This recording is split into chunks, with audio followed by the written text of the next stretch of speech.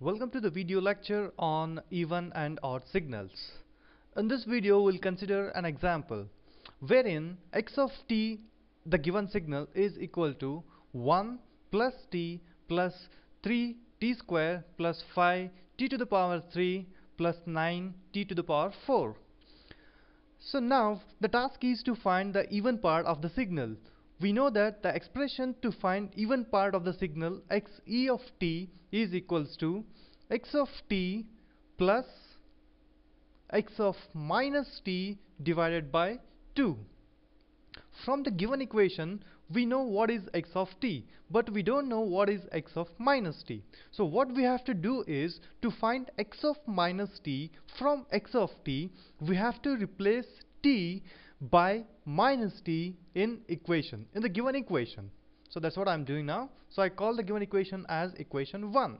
So now I have to replace t with minus t. So I would get x of minus t is equals to, so 1 is the constant, it remains as it is, 1 plus minus t plus 3 minus t to the power 2 plus 5 minus t to the power 3, and the last one plus 9 minus t to the power 4. So now I can simplify this further. So I would get x of minus t is equal to 1 minus t plus 3t square plus minus 5t to the power 3 plus 9t to the power 4. So now I would call this as equation 2.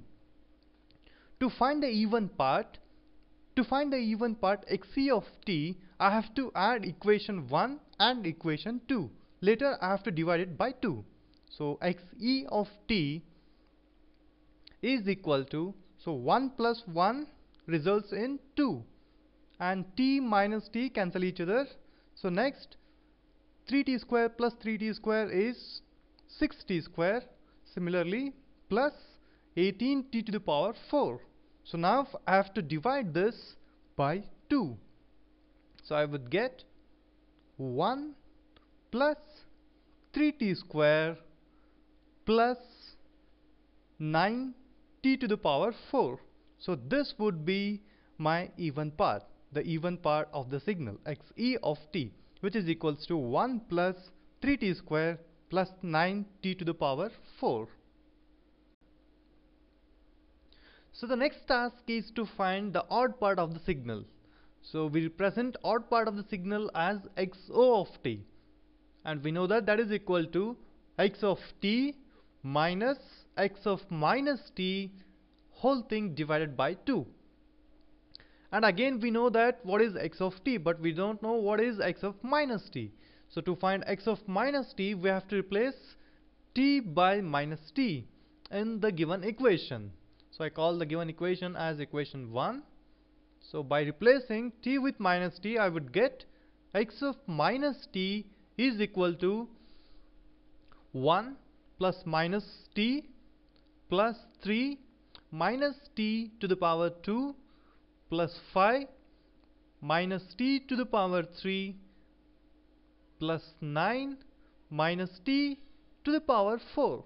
So by simplifying this, I would get 1 minus t plus 3t square minus 5t to the power 3 plus 9t to the power 4. So I would call this as equation 2. So I would call this the expression for x of minus t as equation 2. So to get the odd part of the signal, I have to subtract equation 1 and equation 2. So I would get xo of t, which is equal to 1 minus 1 cancel each other. Next, t minus of minus t is 2t plus 10t to the power 3. That's it, and divide it by 2. So I would get xo of t, which is equal to t plus 5t to the power 3. So this would be the odd part of the signal.